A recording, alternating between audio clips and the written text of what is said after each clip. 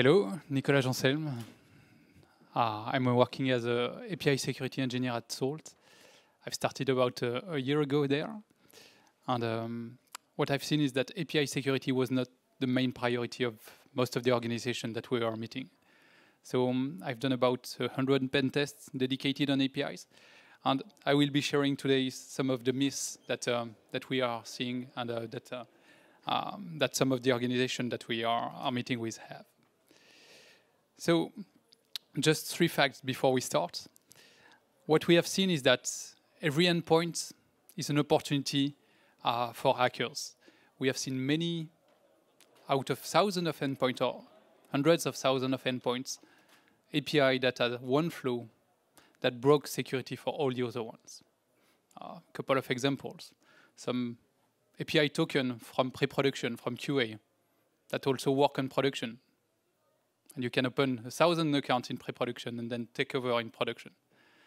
I saw that on a global 2,000 customer last week. Or just using encrypted IDs. But somewhere there is one API that gives internal IDs to encrypted ID matching. And with that, then you can try on any other endpoint. So yeah, you just need one that has a major flow to lead to massive impact. The second is the security tools, the solution that we are seeing in place. They are looking for known bad behavior. They don't understand the business logic or the context, and they are not protected effectively. And the last one is, there is an approach that exists for over 10 years that is, let's try hard in pre-production, in QA, in design, to test all the possibilities to make sure that we have an API that have no flaws. It's good, but it ultimately does not always work. We see that up to 30% of the use cases are tested, and there is a vast majority that is still not tested. So let me illustrate that with the 5 myths that we will cover today. The first one is, I already have a secure infrastructure. I have a web application firewall. They have added some security features, so that's okay. I won't have any APIs attack. So I see some face that I've seen this morning, but it will be just a couple of slides that are the same as this morning. The biggest flaw on the OWASP API top 10 is authorization broken at the object level. So 95% of the attacks are authenticated, are encrypted over HTTPS, but happen on the very last mile. On the object, because I'm authenticated, but I'm trying to get access to other user objects. And that's the most common flaw that we have seen in our pen tests. A third of the pen tests that we have done have shown such flaw, allowing to access to other users or to perform some operation for other users. And it's very, very hard to detect this just at the runtime by looking at characteristics, because it's perfectly valid against the specification. 2 packets look just perfectly normal. One is to look at my own account, and I have permission for that. And the other one is looking at another user account, and it should not be allowed. It's very hard to distinguish the 2 without context. And the latest one is the business impact. We see that successful OWASP API 1 attacks have allowed to do massive data exfiltration. Yesterday it was Mercedes that had 130,000 user data that have been exfiltrated. We have seen that on Twitter and many other ones up to us in September. And we get some more in the news, or some that are not in the news on a weekly basis. Also manipulation. If I can see your object, maybe I can also alter it. And operation for other user or even full account takeover. A couple of illustration here. This one comes from a bank in Netherlands, where I've opened a bank account during a pen test, and I've identified that looking at my details on the web app, I had this customer number, and I could get the date of birth, the passport number, the address, all the details that was required to open the account. So I wondered, can I get access to other customer details just by changing the ID I'm trying to get? And the answer was yes. I was authenticated, I had a proper OAuth2 token, and I was able to enumerate different IDs. So it doesn't mean that all the security is bad and nothing has been done well, but for this specific endpoint, that was an endpoint for the English user, which are not the most common one. There was the flow. For the native speaking of the country, the flow didn't exist. But for this one, just one, the flow was there, and I had access to all the users, not just the non-Netherlands speaking users.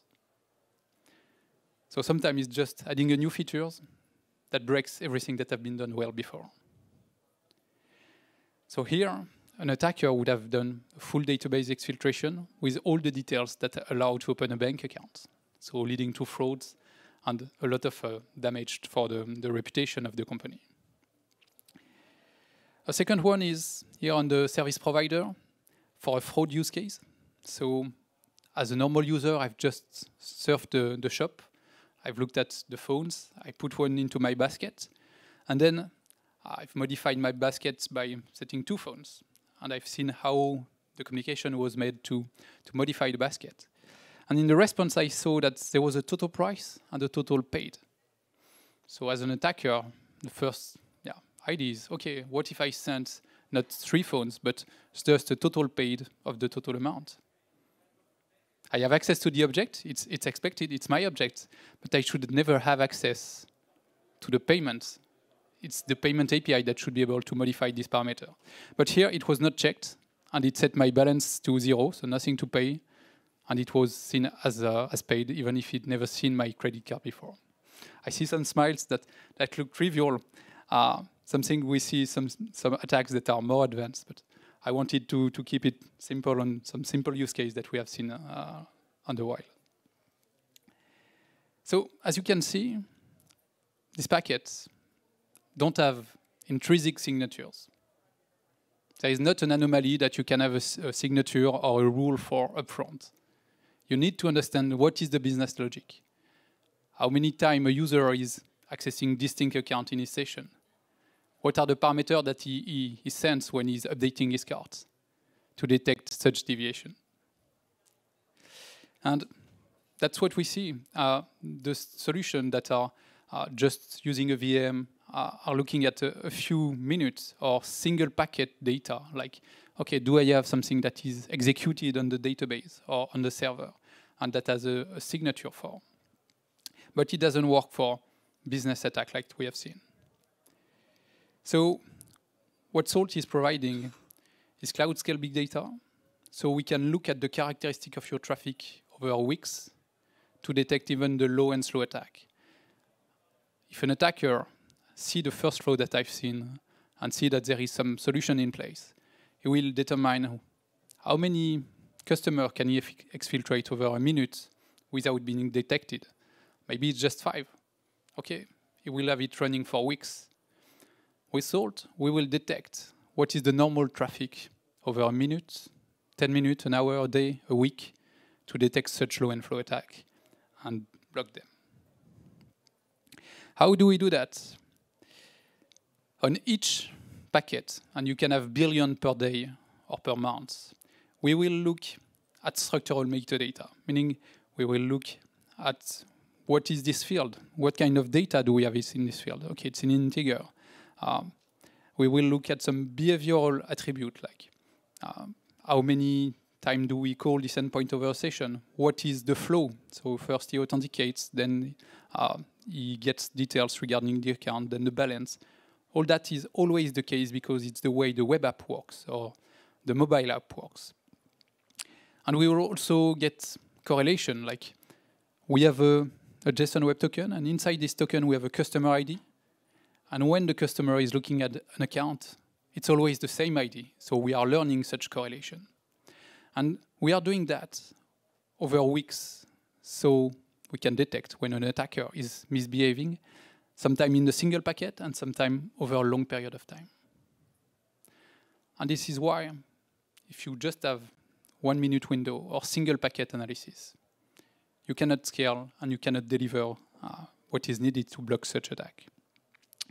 And Gartner's have made an update to their API analysis a few weeks ago, And they confirm that what we are seeing on the field is that general purpose application security solutions are ineffective against such attack. And that's why we continue to see frauds, data exfiltration, and account takeover. And EOWASP also confirmed that WAF solutions are not sufficient to protect critical applications. The second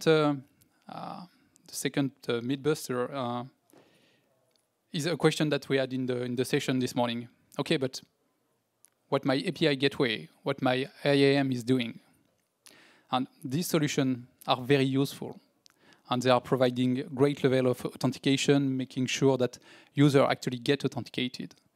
But what we see is that most of the attackers are authenticated. 95% of the attacks are authenticated.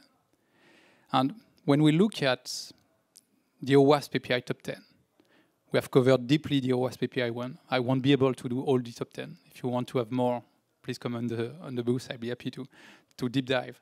But no solution before Salt is able to extensively cover all the OWASP API top 10 scenarios. And a simple one that I had in Italy a couple of days ago, something as simple as updating another user ID mail address.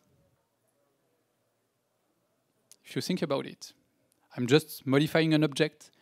I'm fully in line with what is defined in the schema. So schema validation doesn't help. And what I do here is I update the mail of another user. Next step, I just tell I've lost my account, and the account takeover is done. How do you detect that? If you don't detect that the user here updated is not the one I'm connected to, I've just requested, if you don't have the context. And IAM does a lot of great things, and API Gateway too, but they don't cover such a use case. The third one that is also something that we are seeing a lot when we are talking with DevOps is we have a mature pipeline, and the life cycle of the secure development help us to address all the API security issue. Still, we are seeing very mature state-of-the-art companies that are living by API. If you look at Facebook, they do advertisement, AI, and API. Basically, that's the three things that they do. And they are very mature. They have adopted state-of-the-art technology like GraphQL very early, but still, they've been breached. API is not just about doing a secure design. If you want to ensure API security, you have to start at the planning phase by making sure that your specifications are state-of-the-art. Also, by testing your application with contextual information. So knowing this is an API that is used for authentication, and you will test it differently than an API that is used to manage the user data. So the testing, if you don't want to have billions of tests that don't cover all the use cases, you need to have some context in order to target efficiently the APIs. The next one is the discovery and data classification. On a weekly basis, I see password in response on public API, or token on some endpoint that are not used for authentication, or credit card that are unmasked. If you don't have automatic learning on hundreds and thousands of API, you won't scale. Especially more if you have sprint and weekly changes, you cannot make sure that you are extensively knowledge of your APIs. And the last one is the runtime. Knowing what is the normal behavior, what is the business logic of your APIs, and when an attacker is drifting from this logic and trying to misbehave, so you can block it. This one is something that we are seeing, even if it's more rare, is, okay, but I send all the logs to my SIEM or to Elastic. And we have seen a lot of organizations trying to do so. But the bad news is that 99% of the anomalies in terms of behavior are normal. And you don't want to be alerted on that. So you have to have AI and big data that is focusing on what are the actual OWASP API top 10 scenarios to make sure that you don't get tons of messages that are useless and that you don't see the actual attacks. Another one is, but API security is so complicated. So how do I start? So what we recommend is a simple 3 steps. Know your API, discover them quickly and continuously to make sure that you are under control of all your APIs, endpoints, and sensitive data. Protecting your data, your APIs, so learning what is the business logic, and Salt can do that within 4 hours by extracting hundreds of metadata on each transaction and immediately detect attackers so you can block them. And finally, shift left to improve your security posture. And shifting left is something that a lot of people use, but it's very easy to raise you 10,000 things to change. And you won't do it, or it will take years. What is important is to start with what is actually targeted by attackers, what is the highest severity, and that was Salt as. Based on what is detected at runtime, what attackers are targeted, we are recommended to start with that and to start to remediate on this.